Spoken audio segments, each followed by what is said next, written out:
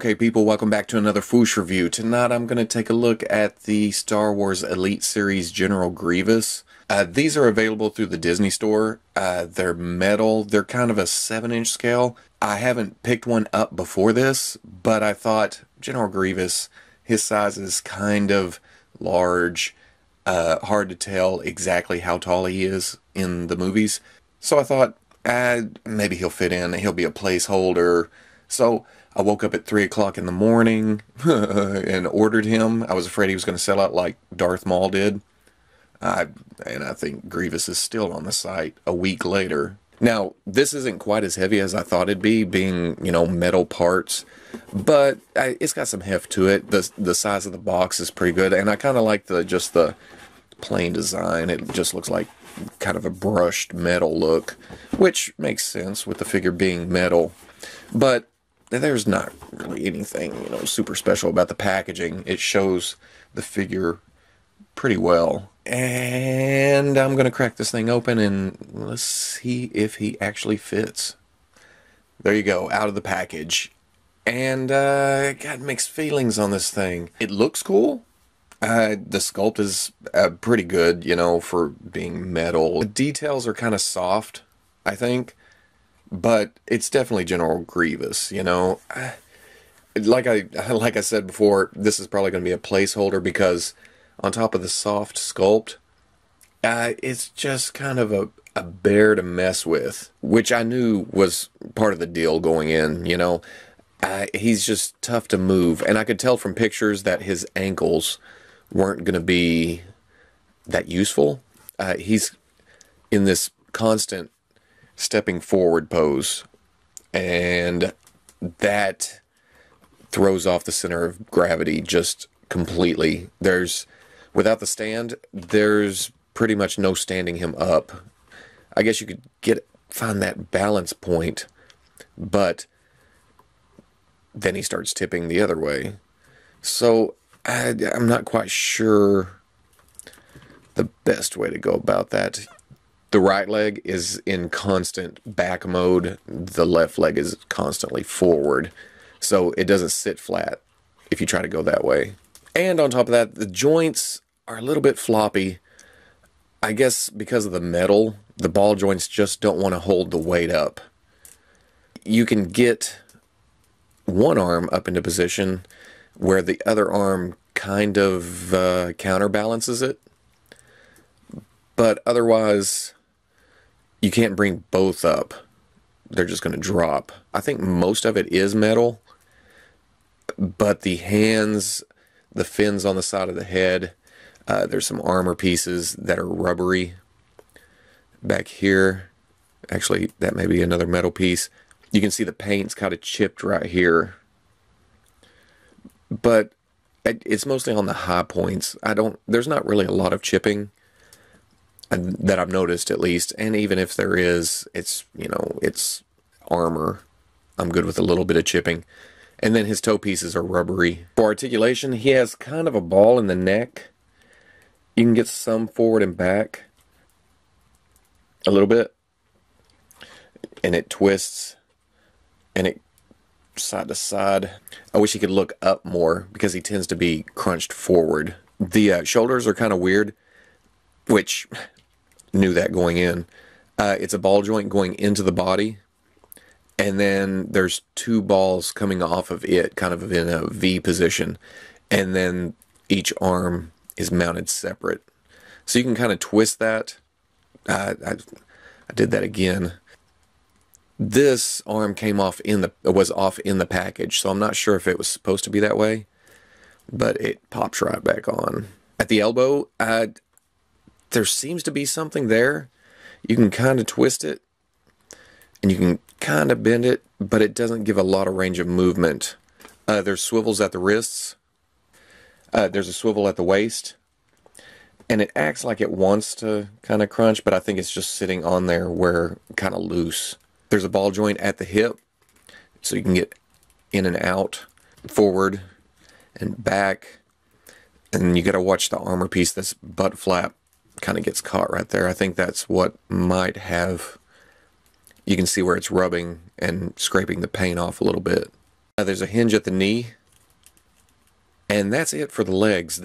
If there was ankle joints, I would probably like this a lot better. But as is, you gotta have the stand. And it's just one peg. It goes in the middle of the left foot. But it helps him stand pretty good. Better than I thought it would. It's just hard to manipulate him around to try to get him into some kind of pose. With the legs being like it is, most of the time the left leg has to be jutted out if you want it any closer to the body. Otherwise, he's stepping forward, and it's causing a lot of stress on the peg, and he's liable to fall over. Now, he does come with this cape, and it's big. It's got a design on the back. I don't remember that from the movie, but it's been a while since I've seen it. But it has a nice texture on the inside, kind of a quilted look to it. It's not super soft, and it's a little bit heavy, but it does kind of work out to acting as a a counterbalance to him wanting to fall over. I'm not quite sure where this goes, but I've been putting it down around his collar. So you can have him like so, and the cape kind of holds him up. It serves a purpose, but man, does it just... It's going to take up a lot of room on the shelf. It just sticks way back. And it makes it frustrating to try to pose. Now, he does come with 4 lightsabers, and they're oversized. Well, not oversized for the Elite Series scale, which is closer to 7-inch. But if you're buying these to supplement your Black Series collection, these are going to be big. As you can see, here's the standard Black Series lightsaber. Here's General Grievous's. The hilt's way bigger. The blade is pretty much longer. It works for Grievous, but it's not going to work if you want to give Black Series characters other lightsabers. Now, this is another frustrating thing. The hands, there doesn't seem to be any kind of peg or any way to hold the lightsabers except with the natural grip. There's no articulation here. These are kind of rubbery. So you have to just kind of find that position. Like, say, this lightsaber has this peg sticking off of it.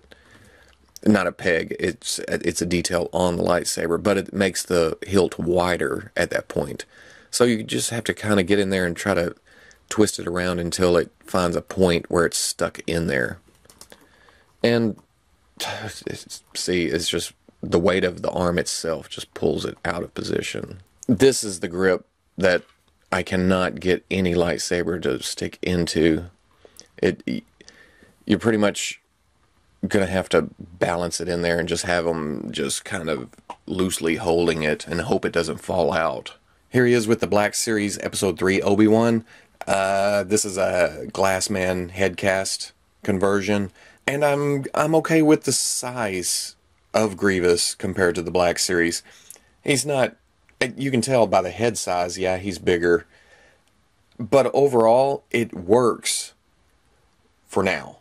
That's what I'll say about that. It'll work as a placeholder. So at the end of the day, this is okay. And that's all the enthusiasm I can muster. This figure is more frustrating than it is fulfilling. He will go on the shelf for now, but man, if another version of this figure comes out, I don't care. Black Series, Mafex, Figure Arts, he's getting bought. And this figure, I can't even think of a custom to do. I'd rip his arms off, catch the middle section on fire. I'm not saying I hate it. I'm saying that I've probably cussed more at this figure in the past 15-20 minutes than I have at any figure. Not ever. I've cussed at quite a few figures.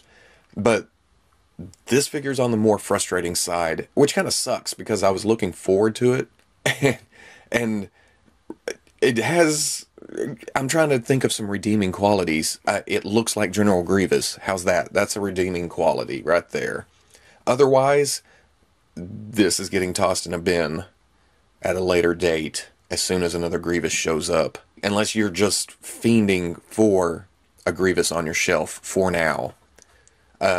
go ahead and get it. But otherwise, I I can't really recommend this.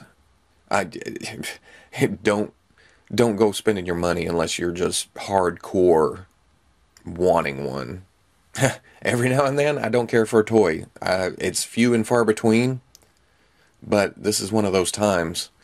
And maybe in a couple days, maybe I'll warm up to it after he's been standing on the shelf for a little bit, where I haven't had to mess with loose joints or just flopping around. Arms won't stay where it goes, won't grip the lightsabers, can't step forward, can't stand straight up, cape sticking way too far back. After all those things, maybe I will forget them, but I doubt it. As soon as that pre-order for another Grievous comes up, it's so bought. This is so gone. So if you like the review, comment, like, subscribe, and I'll catch you on the Fwoosh.